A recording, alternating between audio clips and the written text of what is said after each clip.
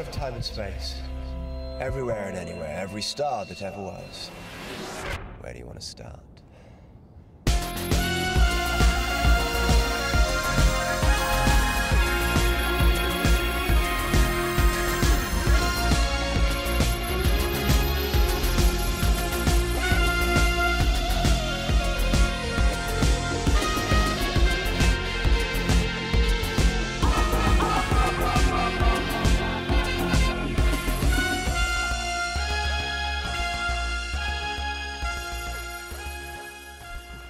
Hello and welcome to All of Time and Space. I'm Mark. And I'm Iain. So, Iain, we've managed to escape from the old planet of Marinus, and I thought we should probably just, chill out a bit. All that globe-trotting in the last episode was a bit much, so maybe, perhaps just chill for a bit in one location rather than dashing about all over the place. What do you think about that idea? I think you're absolutely right. That was all rather giddy, and I think we should limit ourselves to maybe 3 or 4 sets at most for a good 4 episodes. While we're here, before we get started proper, I just want to thank everyone again for their feedback. It's been brilliant hearing from you guys. And if you're enjoying All of Time and Space, or as the cool kids are calling it, Eotas, you could leave a review on Apple Podcasts or on podchaser.com, and that will help us to get noticed and more people will be able to hear about the podcast. So if you do that, that'd be amazing. So let's take a trip back in time to the Aztecs. And on the other side of this, we'll be joined by the lovely Lindsey. Barbara? Barbara? What on earth are you doing there? They think I'm a reincarnation of that priest in the tomb. I found this and put it on, and when the high priest caught me, I was still wearing it. So he thought you were a god? Yes. If the Aztecs decide you're not what you're supposed to be, then we shall all die. This is not Yataxa. This is a false goddess! And I shall destroy her. Famine, drought, and disaster will come. Where will it end, Yataxa? In total destruction. But you can't rewrite history. Not one line. You're monsters. Sweet favored man. All of you monsters. You have betrayed us. You have declared your love for me, I shall destroy you! and I acknowledge and accept your gentle proposal.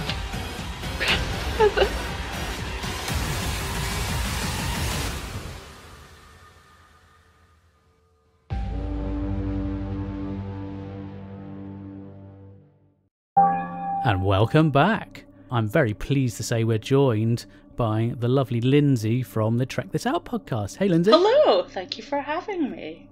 Oh, it's always our pleasure. So, how are you keeping during this whole lockdown debacle? Oh, I'm still here. I think that's about as much as most of us can say these days. Well, that's a bonus, isn't it? Yeah, I think Preferable to the alternative. absolutely. Body and soul are still in one place together.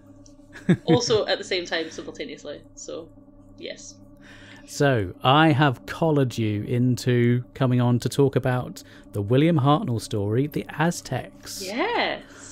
So, you and Iain, I think, share quite a few similarities in as much as you're not super well versed in the 60s stuff, which I think is a great place to start from because you'll come to it fresh and you might have different ideas from me. If I come to Lindsey first, what were your sort of first impressions of the story? So, this is my first experience of probably what was a trend, I know, for sort of proper historicals. Mm-hmm. So it's the first one of those I've watched. It's also, like, other than the very first episode, probably the first William Hartnell I've watched. Okay. I wasn't blown away. Certainly about the first 2.5 episodes, I was kind of struggling to kind of force myself to kind of engage. The last episode and a half Okay. was much better. Right. But it has some of the traditional challenges of classic Trek in that the pacing just feels a little odd sometimes. Mm-hmm. But yeah, no, there were 1 or 2 lovely moments and some really interesting things, even if I didn't necessarily enjoy it as a story, just really interesting things about that period and about those set of characters and stuff. So yeah. Mm-hmm. And Iain, what about yourself? What were your initial thoughts? I think we are in for quite a lively chat because I have pretty much the opposite opinion. The first 2.5, 3 episodes kind of flew by, and then the last episode just went on and on and on and on. So I think there's a lot to unpack. But before we do that, guys, well, actually, Mark, let's hear your opinion. Well, it's one I've seen quite a few times. I think I possibly first saw this back in the 90s, I want to say, on UK Gold or one of those. I see. The memory does cheat, as someone once famously said. But I'm pretty sure that's when I would have first seen it. Otherwise, it would have been the DVD when that first came out. The first of many releases on DVD. So you've watched this story multiple times for pleasure? I have, yeah. It's I'm a bit of a sucker for 60s Doctor Who because I enjoy not just the whole thing in of itself in terms of the story, but I quite enjoy the whole thing of retro TV and seeing how stuff was made back then and the differences between then and now, and how it's a different experience from watching modern TV. I see. Well, anyway, before we go any further into the Aztec path, obviously the story was broadcast in May and June of 1964. So what I've done, and you may know what's coming, Mark, you may want to run and hide. I was hoping to put this off. I've done me little quiz, because I know how much everybody likes it. Well, maybe the people at home do, but yeah, it's just so terrifying for me, the whole thing of putting myself out there and trying to get answers correct. It's quite scary. I didn't know that you tried to get any of them correct at any point, or I'd have yeah, you wouldn't think easier. so from hearing the previous ones. Well, now I'm worried that they're too difficult, so I'm a bit embarrassed now, but I'll give it a go. Okay, all right. Just shout out if you know the answer, or if you want to have a wild stab in the dark. I can differentiate between your two voices, so there's no need to buzz or have silly code words. Oh, is that right? What was What is that supposed to be? I think that was pseudo-Irish, wasn't it? Oh, right. No, I thought the Cornish comedian well. Jethro had wandered into the studio and was now heckling me from beyond the grave. I've had worse. So anyway, let's kick on with this. Question 1: which country became a republic on June the 1st, 1964? I feel like that it would be quite easy to say something quite controversial here, so I'm just going to keep my mouth shut. No, Is it South Korea? Be controversial. No. Oh, go on. No. I flatly refuse to say anything controversial. On this particular topic. Okay, well, the answer, I'm afraid, is a very simple Kenya. Oh, that's not controversial at all. No. It was a good thing, I think, after everything that we did to them beforehand. And when I say we, I'm talking about the British. Right. Question 2. June the 5th, 1964, Davy Jones and the King Bees debut their new single, I Can't Help Thinking About Me. The group disbanded pretty much instantaneously, but the lead singer went on to find fame under which pseudonym? Oh, David Bowie. Oh, he's got a point. Oh, well done, that man. Oh my God, I'm going to write down that big 3. That's 3 questions you've got right in all of time and space. Right. Okay. Question 3. June the 12th, 1964. Who goes to prison starting a life sentence on this day in history? I genuinely have no idea. I want to say like some gangster. Yeah, I was going to say one of the Krays. Reggie Kray. You're going with Reggie Kray, or possibly... I'll Jack go the for Hammock the other one. the Gary Kemp. Ronnie Kray. Ronnie Kray. The answer is, in fact, Nelson Mandela. Oh. So from 1964 through to... I mean, that just puts it in context. He missed the whole of the Troughton era. John Pertwee. In fact, by the time he got out, I think the show was in the wilderness years. It'd been cancelled, hadn't it? Yeah. So he would have gone straight from Hartnell to Eccleston. Oh, like season 1 Hartnell as well. Yeah. Gosh. Yeah. Poor soul. So that's probably the... I think he might have got a bit of McGann. Possibly, yeah. No, you're right. Yeah. So actually, that's the best way to do it. We'll miss everything For until future you get to reference. McGann. Yeah. I'm not necessarily going to disagree with that. No. No, clearly that's not how I feel, because otherwise I'm going to be destroyed on Twitter. Absolutely. So from this question 4, obviously I should begin with.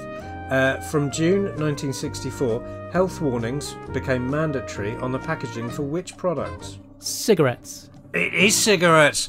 Mark, you are on fire tonight. Oh my god. Lindsay's just being really kind. No, I was thinking about milk. I have no idea why. What do they put in the milk up where you are? I can't possibly comment. We do sometimes call it coo juice, though. Right. I think it says a lot about Scottish people that they're more concerned about milk than they are about the dangers of smoking. No comment. Even the cows smoke in Scotland. Read your next back in, please. I have 2 eyes in my name, so I'm a bit Scottish. I did notice that. I'm allowed to be cheeky. I'm a quarter Welsh, so I'm kind of a bit Celtic, so... Are you, though? I feel like we are dangerously drifting into something that could be as controversial as All Lives Matter. Yeah, do you know, there's going to be a lot of editing for you, Mark. So let's quickly just do question 5, the last question. No change there, then. And it's the sport question. June 1964 saw the unforgettable sporting excitement of Euro 1964. Name either finalist. Brazil. Portugal? Euro? No, in Euro! Bit of a clue in the name there, Lindsay. Portugal?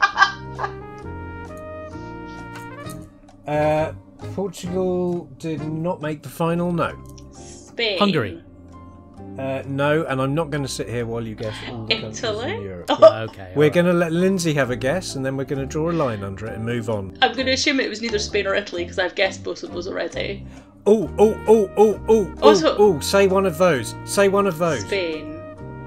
It was Spain. Spain were in the final, and they beat the Soviet Union. Oh, and I said that quite early on, so I'm going to take that as a win. Famous Europeans, the Soviet Union. Yes. So and I got in trouble for Brazil. There we go. Surprised you didn't say Scotland. No, I know more about football than that. I don't know a lot, but I know enough to know it wouldn't have been Scotland. Fine, you make me laugh. Right, excellent. So, that's established, I think, perfectly what was happening in the world at the time that the Aztecs was broadcast. That was the world that was happening in the background, but obviously the most important thing that was happening were these 4 episodes coming at us from Lime Grove. Indeed. So this is our second historical proper. I don't really count the first story as a historical because it's so far back into prehistory that it's just... you can't really relate to it. At least, I appreciate this is still quite a way back, but at least it has characters that are semi-relatable. Can we start by talking about the opening shot, please? Let's do that. That would be great. So it was a little dinky TARDIS. Was so clearly a dinky TARDIS in a sandbox. So cute. It was hysterical. Now this might have been lost on you, Lindsay, because we're obviously following this in chronological order. That was the final shot of the previous story. Oh, of course it would have been, because we got the first shot of the next one and the end of this one, didn't we? Yes, that's right. So yes, not perhaps one of the best special effects shots I've ever seen. How dare you? But it was kind of adorable in its ridiculousness. Yeah, it's so cute. Yes, they certainly hadn't learned to cheat the angles yet, because it clearly looked like a toy in a sandbox. I think it's very charming, and I won't have a word said against that TARDIS prop. I think it's very cute. Not at all, and it was downhill from that shot. So, well, it's not so far away from, for example, Star Trek, and I think the model used in Star Trek was perhaps better, even in the original series. Yeah, but Star Trek had more of a budget than 5p. True fact. True fact. Yeah, they had 7 cents. Well documented. So obviously the TARDIS then immediately materialises in a tomb. And Barbara and Susan step out and start looking at a sort of... was it supposed to be a body, or was it just a sort of table full of bric-a-brac and I accoutrement. assumed it was their belongings. There was definitely like a laid out on skeleton thing going on. I mean, it could be like a you know, a decaying corpse, but irrespective, Barbara leans in, picks up a nice bit of jewellery that she's going to light fingered, and puts it on, and then she comes out with what, for my money, is just by far and away, just so far and above and beyond what a history teacher should be capable of. She looks around and goes, I think it's 1430. It's their early phase. But it's her specialist subject. She might have specialised in the Aztecs. Does she not say that she does? Aztec Society, right, begins in 1430. That's the early phase, and then 31 onwards. That's late Aztec. I don't think anyone has a specific year. Okay. Is there early phase? I think that. So I have some questions about how much she knew about quite a lot of stuff through this episode. But one, she said it was her specialist subject. She did. And two, it's a historical, and clearly they were trying to teach us things. Now, well, she's a history teacher. Well, as I say, I did not know that, so that makes more sense in some ways as a history teacher. Yeah. Because I just thought she was a teacher, like a primary school teacher, I guess. Yeah. So yes, that does make more sense. We'll come back to this, I think, but the parallels between contemporary historicals and this as a historical were really interesting in terms of teaching and showing and stuff. Yeah, I mean, that was the remit of the show when it first started. It was meant to be an educational show, so in the last of the historicals that we covered, there were lots of various things that were dropped in rather cleverly into the script that you would hardly notice, like how water forms on cold surfaces and all that kind of stuff. Okay. And, so yeah, you know, you have to kind of take it for what it is. I think this is definitely Barbara's story. This is her sort of time to shine. And weirdly, myself and Iain have been pretty much, I think, well, I'm trying to think, we haven't really had a go at her, but most of the stories, she's been the one character or one actor that's really nailed it on pretty much every story, whereas the others have been a bit up and down.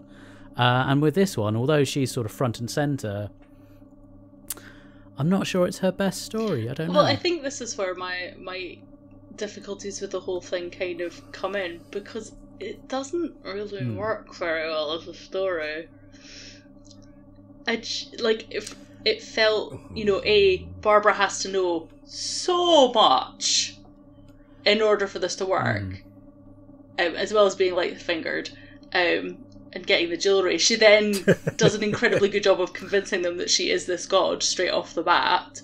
And the Doctor, and maybe this is just because I haven't seen a lot of Hartnell, but some of the things that he does and says, I'm like, really? Really though? Really? Oh, here, have this magic to use against your opponent, and I'm not going to realise that it's Iain. Like, or like accidentally getting engaged. I'm like, really? Oh, that's charming. That's lovely, isn't it? I mean, we'll come back to that later, but I'm not sure if that was an accident. I think he was thinking, oh, you know, what stays in South America. Well, it did feel a little bit like Sherlock Holmes getting engaged in order to, like, finish a case. Like, he needed to keep the woman, like, ticking over because she was giving him information he wanted. Exactly. It was like, keep them sweet, Chesterton. And I suppose in some ways, I'm used to the Doctor being a bit more all-knowing. So, like, in my experience of the Doctor would be like, oh, Coco is this thing that they use as, like, a bonding ritual. Like, he would have had all that information. So this idea that he wouldn't have known what he was doing, it seems unlikely. I suppose you have to remember he's just a kid starting out, he isn't is. He absolutely is. And again, it's just a different version of the Doctor. And this is obviously the original version. Apart from those 52 previous ones that they just shoehorned in. Well, you know, he's the original one that we saw. Yes, that's true. Which I think is different. We can all agree on that. Yes. Yeah. I tell you, I'm impressed with Iain, actually. Our Iain. He's got a Vulcan neck pinch. Me. Oh, no, that no. Other Iain. Our Iain has been rather dismissive of Ian Chesterton. Okay. It has to be said. I have. Yeah. But I think he's really come into his own. I wonder whether, because he is quite handy, isn't he, in the old hand-to-hand combat? That's the word you'd use, is it? Handy. Well, vicious, effective, lethal. Well, I mean, delicately tapping wooden swords with an equally fey opponent. Yeah, that's because the wooden sword would fall to pieces if they did anything more than delicately tap. Well, I mean, the thumb, the trick with the thumb, and there's two places he could have shoved that thumb, and I'm not going to speculate as to where it went, but it certainly did the trick. It's a Vulcan neck pinch. Oh right, or so nerve he's. pinch. So he's... but no. I think you'll find it's the Chesterton neck pinch because this was broadcast in 1964, Lindsay. Oh. So they stole it from us. Star Trek, yeah. Okay, the Chesterton nerve pinch. the cheeky Chesterton thumb up. Yeah. I wonder if he did a bit of the old national service because this was. He could have started out in 63, didn't they? And I think it ended in 63. So I reckon he would have spent a couple of years on national service learning all that combat stuff. So that's why he's so handy in the old punch-ups. Okay, so that's my theory. So we'll leave the thumb to one side. The rest of the time, he has to go through a series of sort of interminable wrestling matches with some incredibly bewigged men. And it's a lot of sort of cuddling and holding and sort of gently dropping, and it's not the best fighting I've ever seen. No, it's not going to rival Bruce Lee, is it? But no, it's not going to rival Bruce Forsyth. You've got to remember this is from the same stunt team that are also responsible for the special effects that involved the toy TARDIS sitting in his sandbox. All right, just let it lie, will you? Well, it very nearly did. It very nearly blew over when a cat walked past. Yeah. Okay, all right. Iain Cullen, that played Ixter, yes. He's interviewed on the DVD, and he said they had awful trouble. He started off by saying the wigs were terrible, and then he was like, oh, actually, no, that the wigs were really nice, but they just didn't fit my head very well. So he's trying his best to handle this fight, but try not to move his head too much so his wig doesn't start slipping. And then, of course, they have to put on the ceremonial headgear. So he's got a bear or something, or a jaguar or something? Yeah. And Ian's got this eagle. Well, he spends most of the story dressed up as a giant metal chicken, doesn't he? I love that. Well, he said it's even worse when you got this thing on your head because it's sliding inside the helmet, so you're really sort of there's just hair everywhere, having to move around with virtually no head movement. Yeah, that's hilarious. To be fair, Iain has one or two moments of so the Doctor almost kills him, and then he moves. Yeah, nice move there, Doc. Move, Doc. He then moves a giant stone slab. That thing would weigh like a ton. And then he climbs into a water course thing, and then he almost drowns. Well, now you say that, but let me stop you there. So how does he get out of it? He climbs up into a sort of parallel corridor above, and when he pulls himself up, he is completely bone dry. Okay, so there's a continuity. So I'm not sure that he was the air passing through the conduit that he's just crawled through. Ian, come on, don't you know about these things? Come on. I don't think a man passes from a body of water into a body of air bone dry, unless he's using that. What was that stuff we had when we were kids that was sand that you put underwater and it comes out again and it's bone dry? Oh yeah, that was amazing. But that's a tangent. Science and we can magic. talk about that another time. So the Doctor almost gets him drowned, but then he ends up back in the tomb, and rather than move the TARDIS out of the tomb, or get something to prop open the door to stop it from closing. Iain had some moments. They all had moments though. And we haven't even got to Susan yet, who I just don't understand. What is... I don't get her. I don't understand. Is she supposed to be 6 or 16 or 26? Or this is the story where she gets to go on holiday for 2 weeks. So you'll have noticed she's out of the story for quite a while. Yes, she gets sent seminary. To the seminary. Yes, having a tantrum. I thought this was one of her better stories, but now I know why, because she wasn't in it. Well, she's just throwing strops, and I would like to think that the granddaughter of the Doctor would have a better understanding of the fact that this is a historical setting, and they would think it was appropriate to tell you who you were going to marry. And while you might believe it's not, you aren't going to change their minds? Yeah, yes and no, because I can imagine your average teenager, if they've been having a great time in 1960s London and then they get dragged off to whatever year it is in Aztec time. It's 1430. They're probably going to throw a... Yeah, it's exactly 1430. Barbara knew that. All right. Yeah. Get it right. So if she's then dragged off to 1430, she's probably going to throw a bit of a sulk because, she's probably enjoying the swinging 60s. But we're now, 6 stories into this, aren't we? This is our 6th serial. Yeah, I know, but... She's just a bit of a whiny brat. I'm really sorry, I'm not loving the season. Yeah, it is.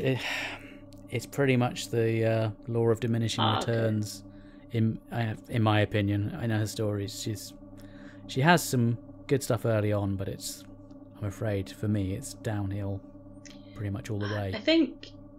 So for me, coming in at this dry, because like I say, I've watched very little of this kind of era at all, there were very specific roles that they each play. Iain is clearly there to be the muscle. Action man, yeah. Yeah, I do the action man stuff, which is, again, it's something we've seen later on, so it's definitely a thing that happens in Doctor Who. You gotta have a boy to do the action man stuff. Yep. And then you've got to have a woman to do the... To be fair, Barbara's not this for the most part, but you need a woman who will need rescued. Or in this case, be mistaken for somebody else. That's a thing that happens regularly. One of the women is mistaken as somebody else and ends up, being taken away by a group of other men to do this thing. And then Susan's just there as a whiny child.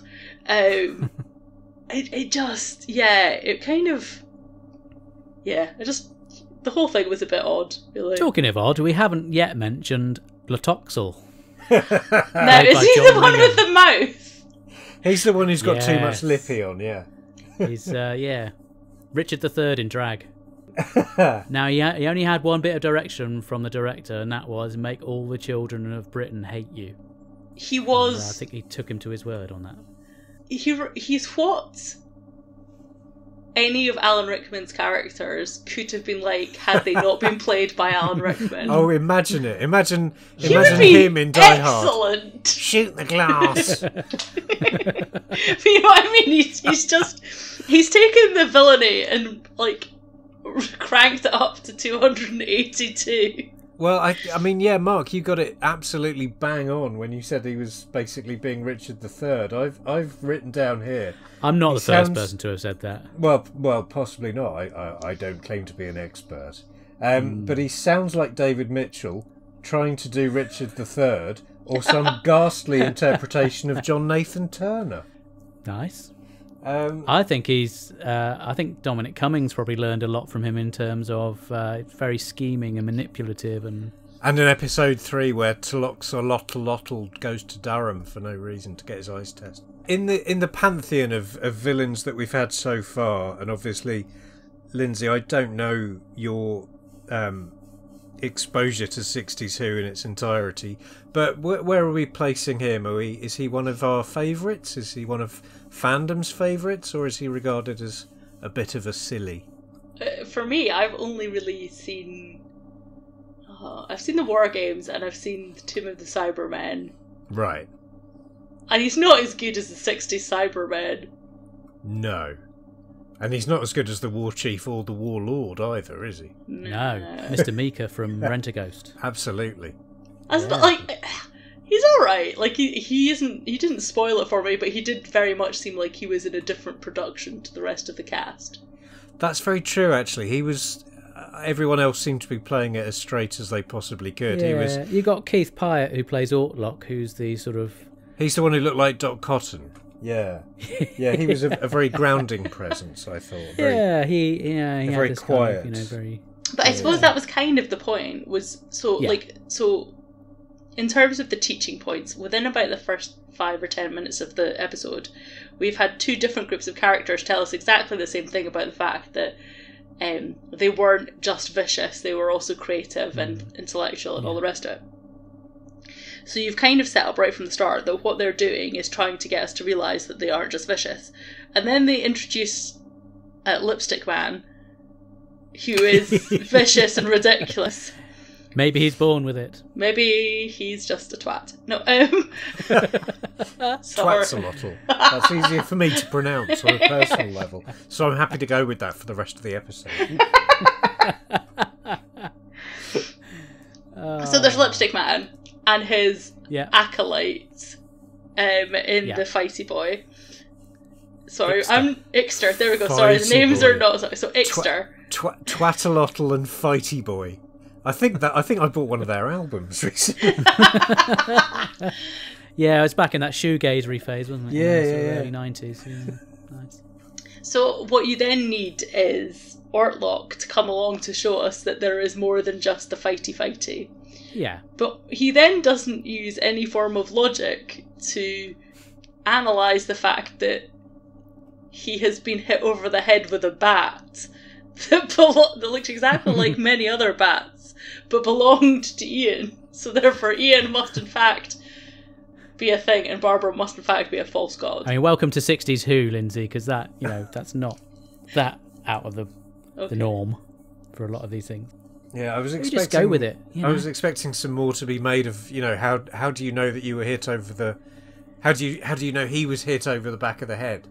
Yes, that felt like it was going to be a thing. Which is kind of a yes, massive smoking gun. Ergo, I didn't do it. Kind of proof, but it just kind of got lost because in the last episode, Ortlock decided he'd had enough.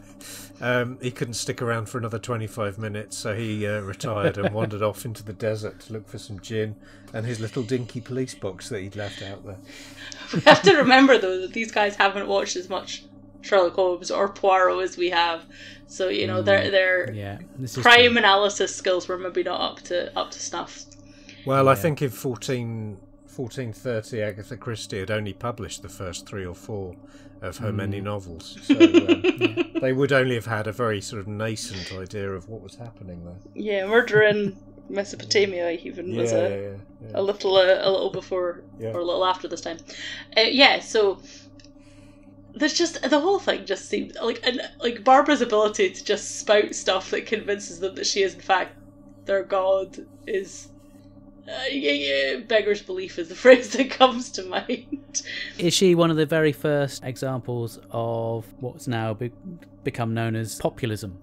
She'll just say any old tosh to get herself into power, and then just Well, there's that bit where she starts sort of pointing and looking like a stuffed drunk parrot and going, "Get Brexit done, get Brexit done," and everyone, now, Lindsay, I know this is something that sometimes you get quite excited about. What were your thoughts on some of the costuming choices?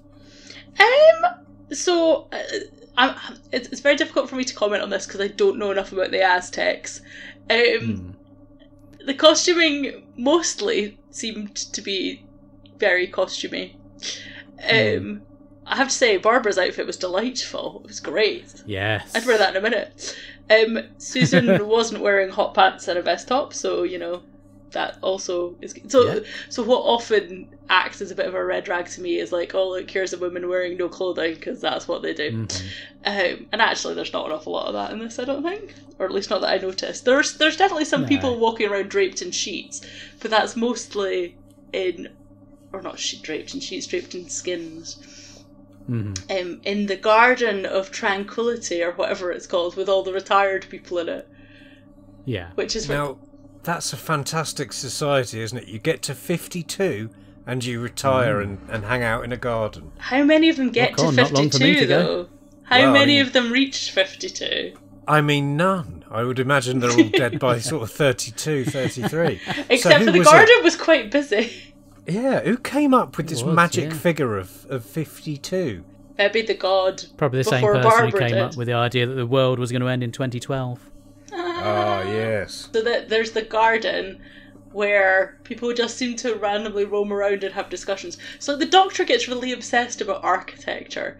Now, obviously on one level this is because he needs to get back into the tomb. Yeah. But it just seems for quite a while that he just gets obsessed about architecture, and this woman And he gets really excited about the fact that he's met this woman and she knows the son of the person who built the tomb, and it's a whole big thing.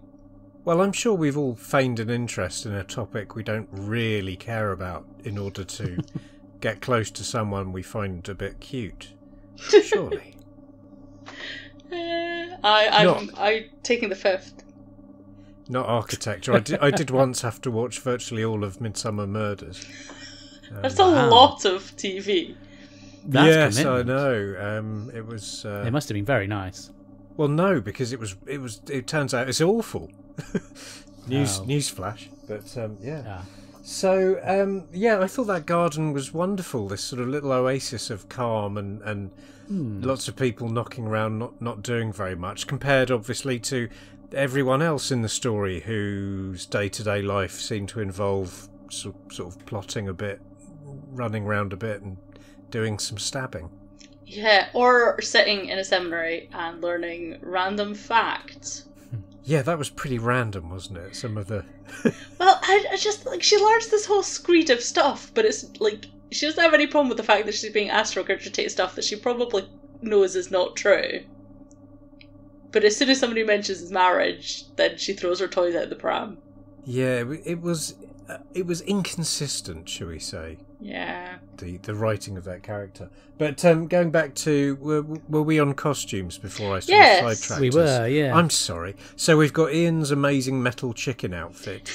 We've got Barbara's lovely frock. Yes. The Doctor didn't really sort of bother changing his still... clothes in this one. He was still, very, very trad. And Susan, I thought quite a nice, I'm guessing silk, sort of sleeveless top. I've got very little to say about that, if I'm being honest. I'm just trying to show willing. The Aztec, I think they look great for the fact that this is 1964 and it's a kids program with no money. I think. Yeah, I think they had to use a little bit of artistic license, because I get the impression, I could be wrong, that a lot of the Aztecs didn't wear an awful lot at all. But seeing as it's a kids show, it's a warm country. Why would you? It just wouldn't make sense. A little loincloth to keep. So here is the controversial statement for a historical that was clearly designed to teach people stuff. They didn't really cover where the Aztecs lived. No. That's true. At no point did anyone turn to the camera and go, here we are in South Central America, possibly somewhere near Peru, I don't know. You're right, that's a huge glaring unless I missed it from the very start, where Barbara's waxing lyrical about what era we're in. But well, she maybe she also said we are also it's 1430 and we are at exactly grid reference 32 by 3 northwest by south. And or maybe it was left on a cutting room floor somewhere, but it feels like they knew where they were coming to.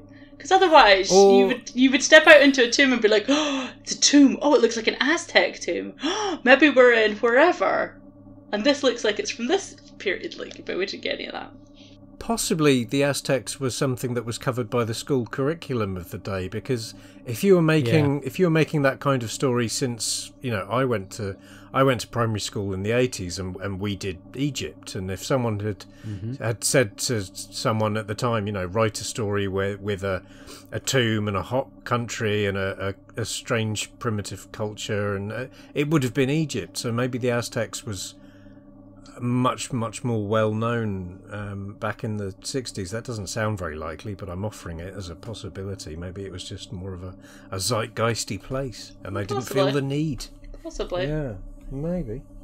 But if it was well known enough not to have to cover where they lived, then why cover when they lived? Anyway, interesting, perhaps. I did feel a bit for Barbara, because obviously she cares passionately about people not dying, and she thinks she's doing the right thing by forbidding them to do any more sacrifice. So she stops the guy from getting sacrificed, and then it's then revealed that he's mortally offended and upset because he really wanted to die, and so he ends up chucking himself off the top of the temple anyway. So she then is left thinking, oh god, I've made a complete twat of myself now, and she's really painted herself into a corner. I think it's good because it does give you the insight into a bit of their culture. I know it's not, super representative, but it's not like these people were being dragged to the place and then being killed. They actively wanted to do it. Yeah, and in some ways it's a much harder argument or harder discussion to have, because they might have wanted it, but that didn't make it right. Yeah. And we'll not get into it, but there's an awful lot of difficult conversations, or nuanced conversations I should say, to be had about all sorts of historical peoples, about what they believed, or what they believed was in, what they were institutionalized into believing, which in some ways would be the case here, I think you would have to argue. I found a really interesting parallel in this episode and Rosa. Yeah. Mm-hmm. Because they're both situations, they're both historicals, whereby the Doctor is basically trying to get the companions, or the fam, to... I love the idea of William Hartnell referring to his companions as the fam. Well, to be fair, they're more familial than the fam currently are, I suppose. Anyway, yeah, that's true. But yeah, they're both sort of, or the situation would lead you to expect them both to be helping their companions to understand what is happening and the importance of them not interfering. Because however you feel about the 13th Doctor, for me, that scene on the bus is heart-wrenching, as they don't, they become a part of what has happened. Whereas what goes on with the Aztecs, it's kind of like, oh yeah, this god came back to life, and then she vanished, and we haven't changed history though, so it's okay. And you're like, but you clearly have, because you brought a god back to life. That feels like a problem. I have a hot take about Barbara's behaviour in this episode, which may be complete nonsense, but it's my hot take and I'm going to stand by it. So, is it she's a kleptomaniac? All right, I've got two hot takes about Barbara in this story. Maybe she was possessed. Oh, maybe she really was channeling Yetaxa. Maybe Yetaxa was in fact an alien and had special alien jewellery. So when Barbara picked up the special alien jewellery, this is how it would have happened in Modern Who. Yeah, this is what would have happened in Jodie Who. Well, not even in Jodie Who, just in any Who after the rebirth. It would have been an alien god. The alien god would have had alien tech, and when you put on the alien tech, it would have given you all the alien knowledge that you needed to pretend to be the alien god. I'm just writing this down. I'm going to submit this. I'm pretty sure it's probably been done. Anyway. My thing with Barbara. So, she is a history teacher. History is what she knows, and it's solid and it's unchangeable and it's a fact. And I would imagine in the last few weeks of her life, where she's been blasted across the universe from pillar to post, tied up, shot, knocked unconscious, been in fear of her life, whatever, the one constant thing in her life that she could cling to for emotional support would be her knowledge of history. And as soon as she gets back into history, she just wants to start changing it. Now, I don't know that she would want to change history. I think she'd be much more comforted by letting it play out exactly as she wanted it to. I don't know. Do we think historians want to change history to make it more fun to teach, or what? I think a contemporary history teacher would maybe have a different understanding of history and the decisions that were made there and the people that lived there than perhaps a 60s history teacher might have done.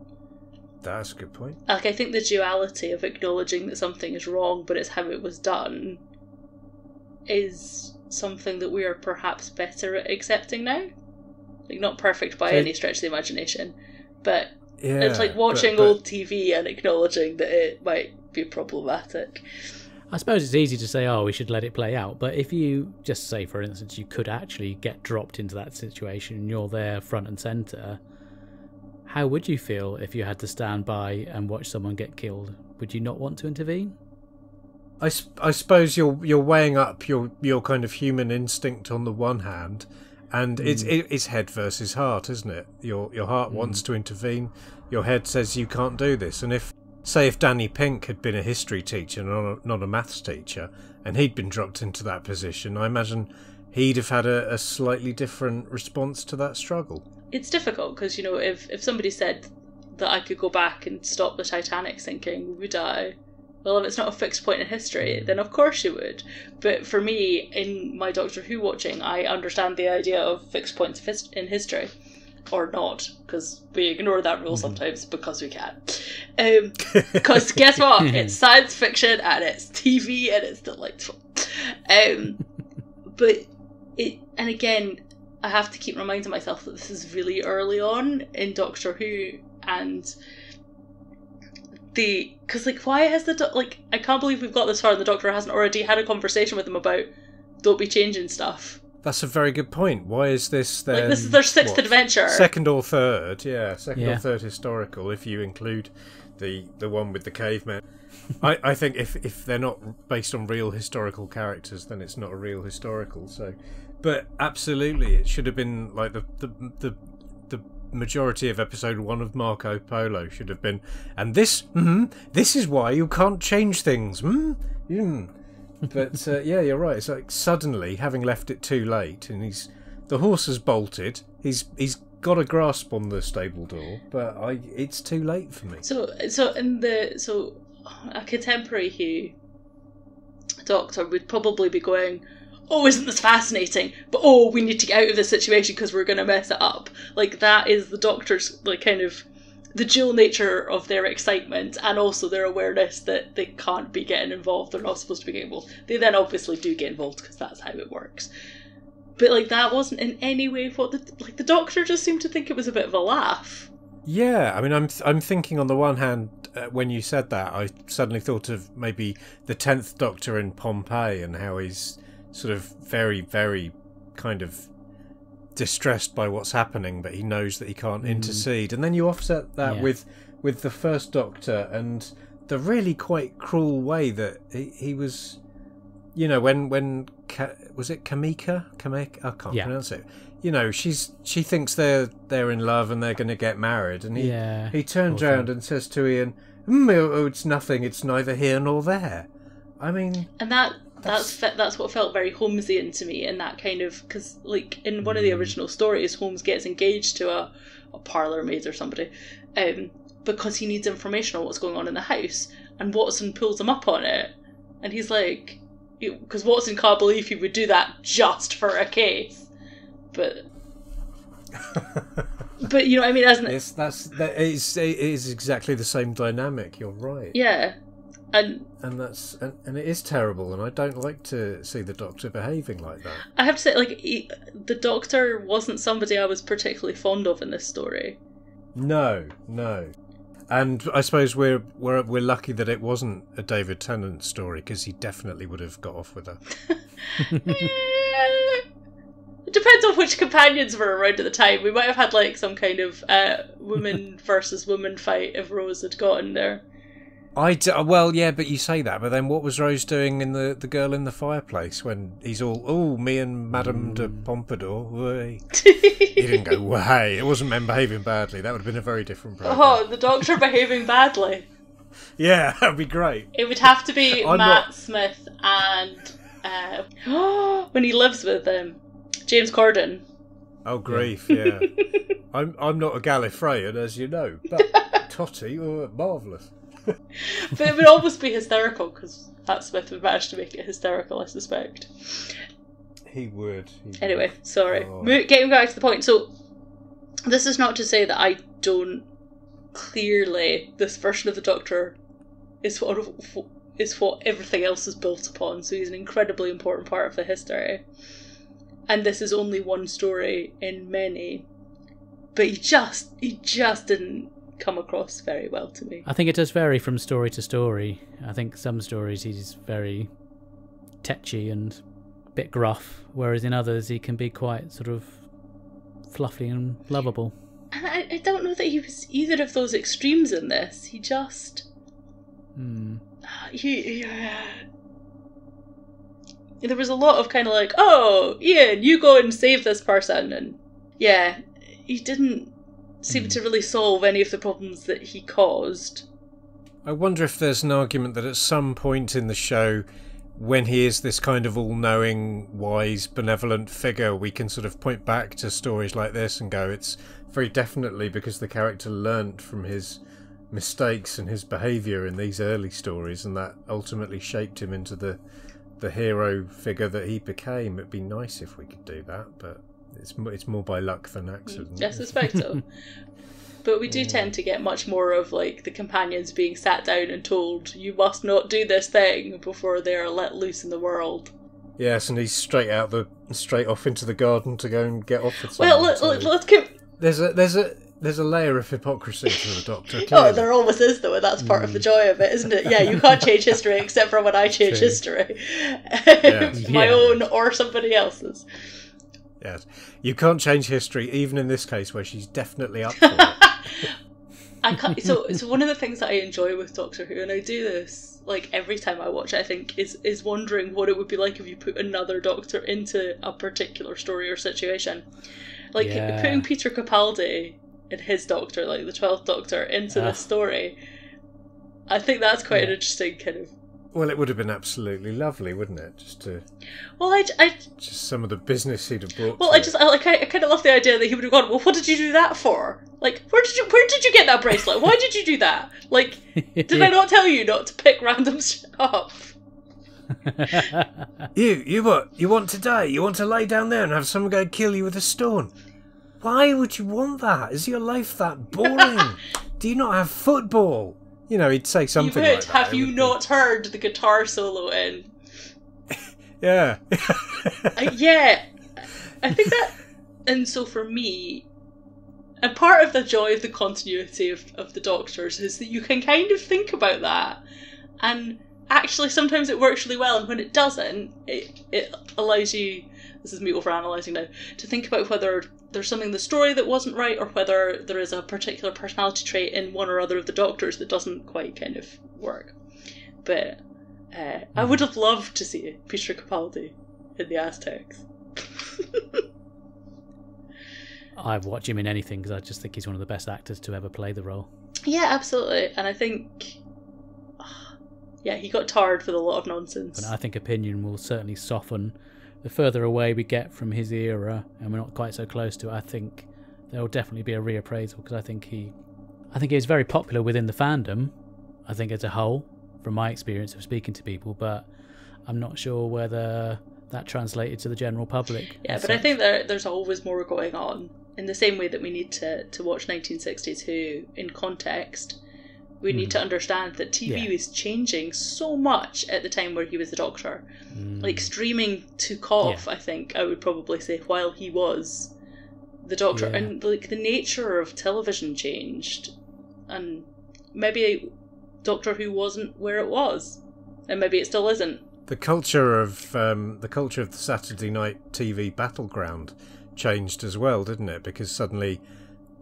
television wasn't really about the big Saturday nights anymore, because the variety shows weren't doing what they used to do, and suddenly, you know, it's a format that doesn't quite fit the time slot anymore, and the medium's changing, and you know. And not only that, they're coming off the back of the 50th anniversary as well, so there's no way on earth you could sustain that momentum that had been built up for that anniversary year and keep it going after that. No, and this is very I true. think Clara was so integrated into the 50th anniversary, kind of, in the end of Matt Smith's era, that she brought a lot of baggage with her, which did not necessarily help.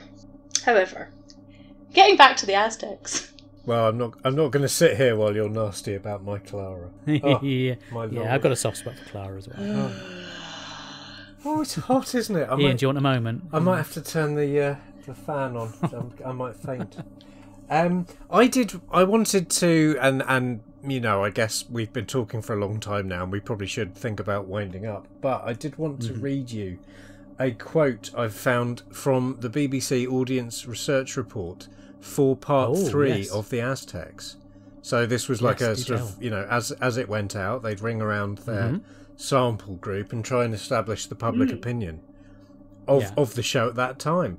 And they reported a general falling off of interest, with many viewers preferring the show's earlier space-time encounters, i.e., I think, the Daleks.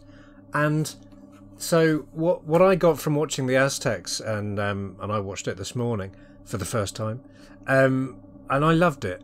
And it just felt so fresh and different, and not kind of hidebound in the way that the show has kind of become, where it's so formulaic and there's a Dalek, run down a corridor, fiddle with this, wave your sonic, blah blah blah blah, and it's so kind of pop-polite itself.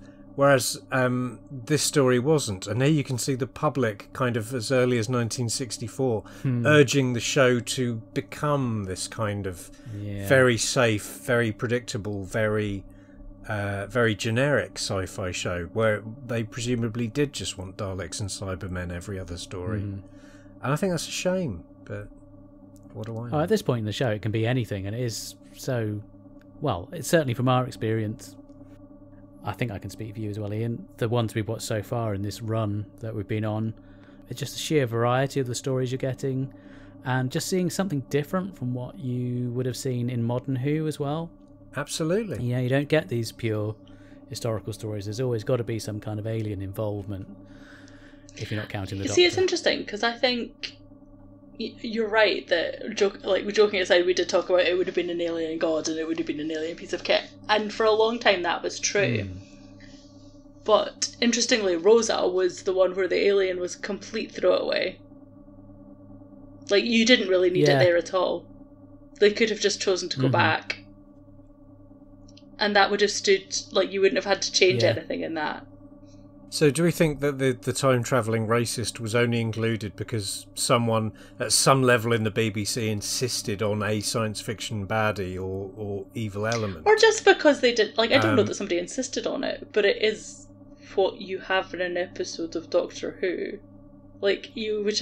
Like, I don't know how you would have been able to submit a script that didn't have anything sci-fi in it. Yeah, but by the time you're Chris Chibnall, though, and presumably he can pretty much write what he wants to write, so surely he could do a much more pure historical. There was this feeling with his first series that he was kind of going back to the early 60s and having a bigger TARDIS team, and the stories were kind of opening up and being a bit less predictable, and maybe, I don't know, I think a historical like this would absolutely work now, but it would involve the show kind of taking a step back from doing what it's done for so long and becoming a much more, broad church, if you'll pardon. But what we've just established is that even when they were making these, that wasn't what the audience wanted to watch. Yeah. Well, yeah, that's true, but the audience are often wrong about things. Don't we know it? # people are nonsense. I think if you look at something like Demons of the Punjab from the first of Jodie's series, that, although there was an alien element to it, it wasn't... It was never really about the aliens, but I think for me that's often what historicals are. They're just not really about the alien. There is an alien there, but it's not really about the alien. They were literally just thrown in to sort of occupy 10 minutes of story and not get in the way of the plot, which makes me think very much there is just a rule in the Doctor Who handbook now that you have to have some sort of alien monster in your story, and Chibnall sort of maybe wrote those two stories with a view to, well, we'll keep it to an absolute minimum if we have to have one of these, but I don't really want one and we don't need one. So here's the thing. I don't know that certainly Mallory Blackman wrote Rosa. Good point. With assistance, I think. So Chris Chibnall probably wrote the random alien person. And I don't think he wrote Demons of the Punjab either. Vinny Patel, wasn't it? Yeah. But yes, I suspect if you were sending something out to external writers, you probably do have to be like, by the way, there's usually an alien.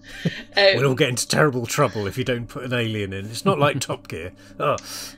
Well, no, but so I suppose here's the question. If you take the aliens out of these stories and they just... Because, like, the Doctor does often take people to go see things. Or often they're, like, a lot of the interludes that we don't see in the TV show are them just coming back having been to Mardi Gras or having been to this incredible festival at the end of the universe or whatever it is. So it's not that the Doctor doesn't take them places to see things. Yeah. I think if you look at something like Vincent and the Doctor, where the space chicken is fairly incidental to it, really. And it's all about those character moments with Vincent, isn't it? Yeah, it's just the motivation to go back. So they go... Because they start at the museum, don't they? And then they see the space chicken in the painting. and that's what makes them go back. It almost feels like you need a reason to get there if it's going to be an actual episode. Mm-hmm. There needs to be a bit more than just, oh, let's go see this thing, because that's just everyday life as opposed to something exciting enough to write an episode about. I would just quite like them all kicking about in the TARDIS, though. Like, not doing anything particular, just kicking about and making tea and fighting over who has to do the dishes. Oh, you need to watch The Edge of Destruction then. Is that what happened? Well, no, there's a little bit more to it. Or just nothing happened? Well, no, they all go a little bit crazy and start trying to kill each other with scissors, but apart from that, it's fine. Oh, that's what happens when you have to stay indoors, I'm telling you. Exactly, yeah, it's lockdown fever. Do you have any favourite moments from this story before we wrap it up and give it a score? Iain, have you got any favourite bits that you really enjoyed? The thing we haven't really talked about, and there's no reason really why we should, but I think the gentleman's name was Tanila, who was like the sort of second in charge. He was a curiously unemotional, expressionless man who didn't really seem to give much of a shit what was happening. Having seen him being interviewed on the DVD, he was saying that he was actually a dancer. Right. And at this time where lots more people were gradually coming into TV, having done theatre and movies, he just got to know people who were in TV, and they said, oh, why don't you go in for this? So he just put himself in for it. So I think he was very much a dancer who was cast in an acting part. That explains his sort of not really understanding what's going on, kind of. Or lack of acting. Yeah, because I've got a T-shirt on tonight that says Tanila, just don't give a shit, and which I found on eBay. So, yeah, I mean... Is that based on the honey badger? Yes. Classic viral video there. Look it up, folks. I mean, I couldn't really point to a favourite bit. I think just John Ringham's general shtick as as the baddie. I think he was very good as the baddie. Yes, I can't do those. I'm from Essex. I can't speak. Well, let's ignore the bit where he just completely fobs her off and breaks her heart. But I do love the stuff with Kamika in the garden. I think that's really adorable, and where they make the cocoa. It is also possibly the worst example of tell, don't show I've seen in a while, when she has a conversation with someone about how the significance of making the cocoa drink. Again, this is part of the educational remit of the programme, Lindsay. You need to get with the programme. And clearly. Lindsay, have you got anything nice to say about it? Oh, of course, like, yeah, absolutely. Like, I didn't hate it. I enjoyed the Chesterton neck pinch. Yeah. That was up there. It was literally right up there. That's why the guy passed out. And also the doctor's face when he realised he'd killed Iain. The first time. Yeah. Okay, then. So, shall we rate this out of 10? We have the benefit, Iain and I, of having watched the previous stories leading up to this, so it gives us something to kind of gauge it against. So we both really loved the missing story called Marco Polo, which is by the same writer, John Lucarotti. And I gave that one a 9, I think. So it didn't rock my world quite as much as that. It's enjoyable, and I would watch it again just for pleasure, but I would probably give it a 7 out of 10 for me. Lindsay, what would you score this one? It's really hard when I haven't seen much of this era, and it's not just in and of itself. I'm gonna say 5. I'm gonna say 5 out of 10. Okay. It's okay. It had 1 or 2 interesting moments. Mm-hmm. It was. It's not gonna make you rush out and watch another William Hartnell anytime soon. No. Oh, it's a shame. Iain, I think I am going to echo you and come down on the side of a big fat 7. It was enjoyable, and that really should always be the kind of the most important aspect of it. Although a little caveat within that, I enjoyed it because I've had lots of spaceships and monsters, and I'm if anything, I'm approaching middle age, so I'm allowed to enjoy something like this. But I do wonder if kids at the time were kind of bored legless by it. Yeah. But yeah, I'm going to go with a 7. I think it was very enjoyable. It was mostly very well done, and the time mostly just flew by. Oh, that's good. That's good. Okay, so now that we've given it a score, I think it's time for a bit of feedback. I've got mail.